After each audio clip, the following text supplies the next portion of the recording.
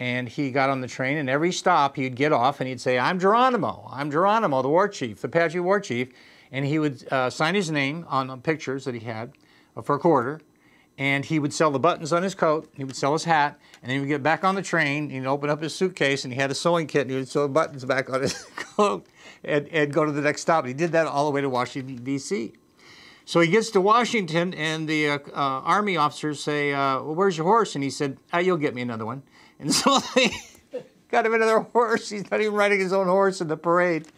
And he died with $10,000 in the bank. The guy was, imagine what he would have done on Wall Street. The guy, talk about the Wolf of Wall Street, that would be Goyathala, the man who yawned.